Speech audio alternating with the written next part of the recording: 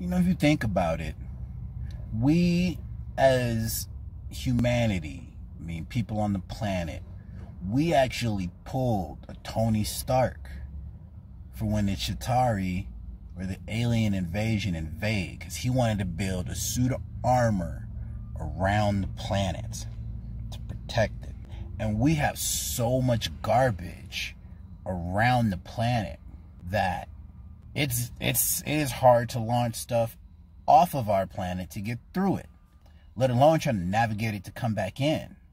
So, due to the amount of pollution that we have thrown into orbit, we may have saved the planet from alien invasion.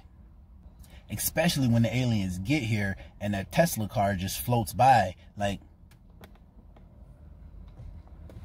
I am Iron Man.